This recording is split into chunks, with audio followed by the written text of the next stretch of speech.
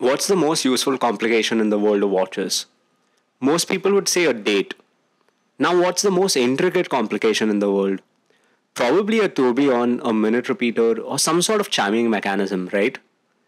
A moonphase is neither the most complex nor is it the most practical complication, that is, unless you're a werewolf.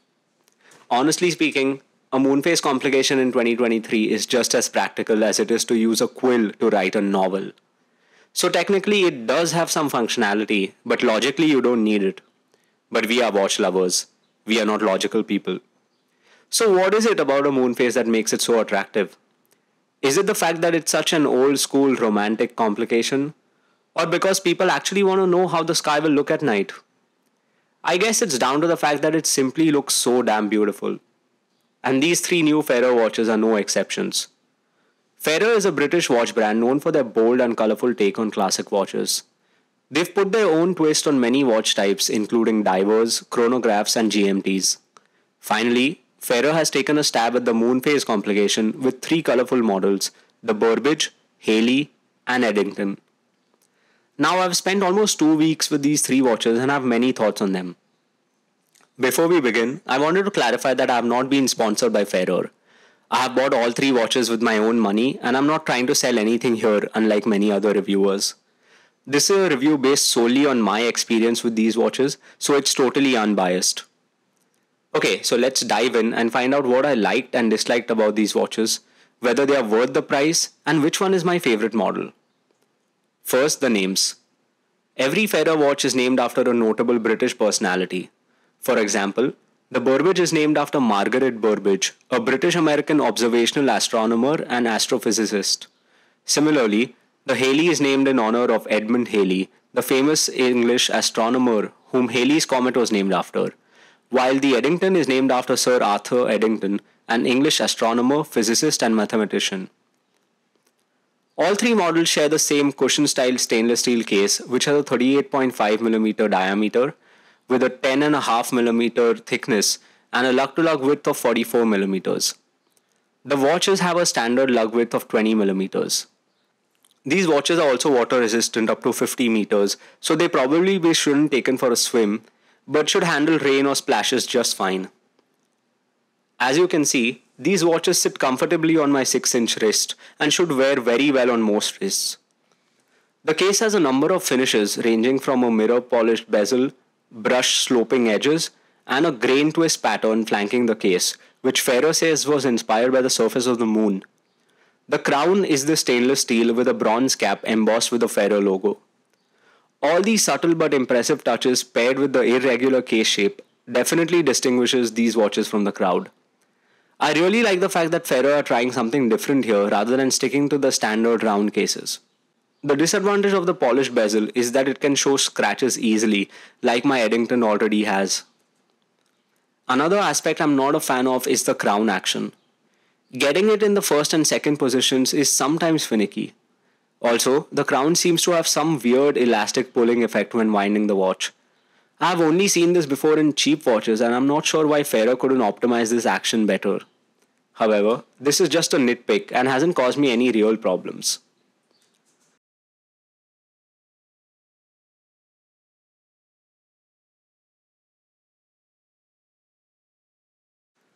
Now coming to the dials. All Ferro watches are designed in England and assembled in Switzerland, letting them proudly display Swiss made on their watches. Each watch comes with a sapphire crystal with internal anti-reflective coating. All dials have a small date window cutout at the 6 o'clock position, which is my least favorite part of this dial. I love the date complication, but I find it too small on these dials, and I would have preferred a different execution of this complication. But this is secondary compared to the main feature of the dial, the star of the show, or rather, the moon of the show. While each model features a large moon phase complication, the cutouts are all distinct.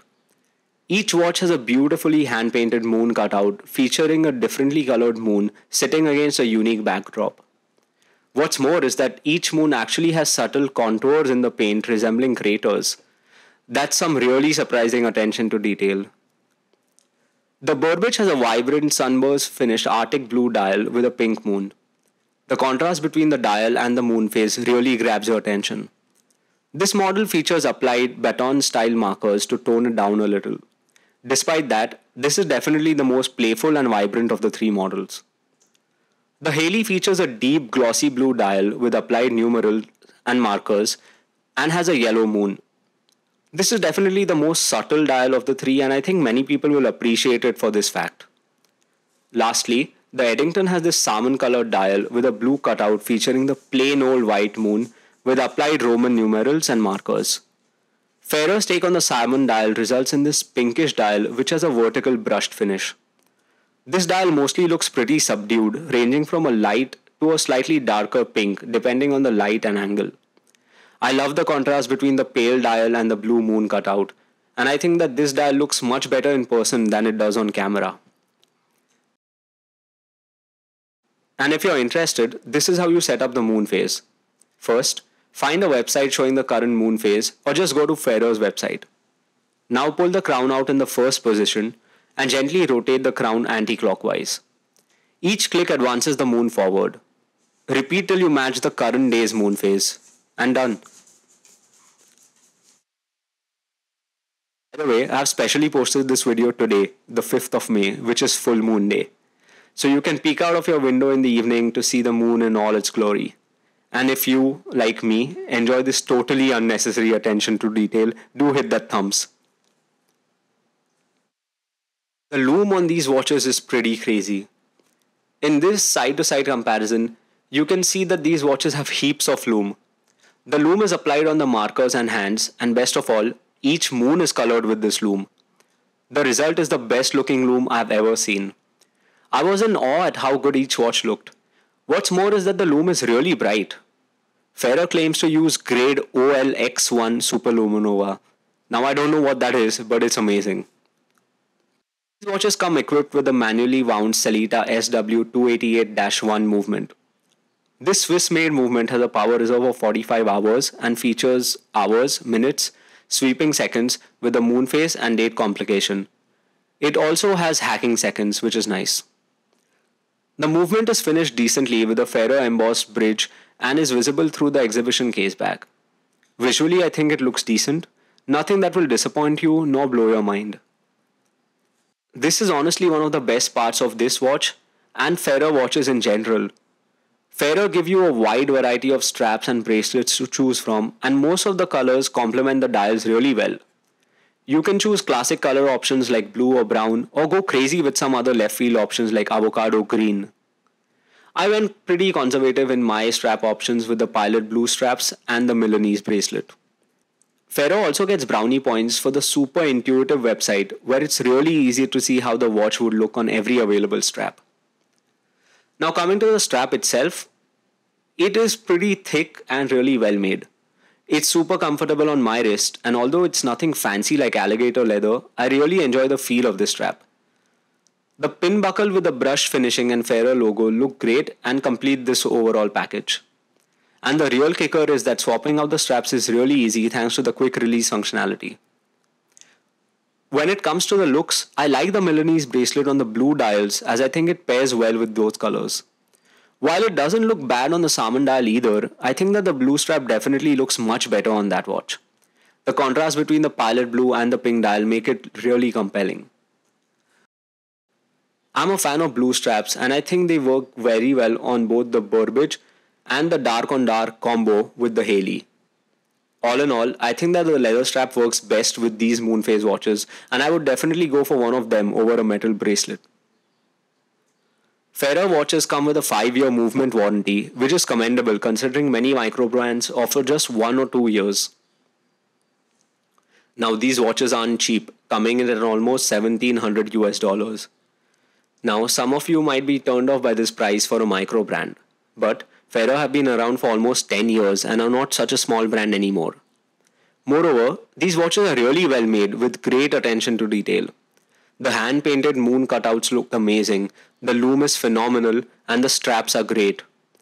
Being Swiss-made definitely raises the costs and also lets Ferrer slap a few hundred additional dollars on the price tag. But you're getting a pretty reliable movement with a 5-year warranty. While I don't think that these watches are affordable by any means, they certainly cannot be called overpriced either. Overall, I think they are fairly priced for everything they offer. And many people seem to agree with this since all three models are now sold out.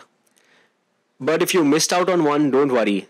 They are not limited edition watches and should be available in stock in a few months, so watch out for that. Each model is beautiful in its own right. Honestly, there's not much to separate any variation, and I would probably be just as happy with any of these models. The Burbage has the best contrast between the glacial blue dial and the pink moon. It's definitely the most casual and fun watch of the three.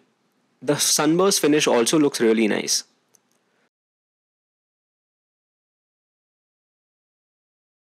The Haley looks great with the classic deep blue dial, striking red tipped seconds hand, and the yellow moon. The date cutout on this model is so dark that it blends with the dial and actually looks the best of the three.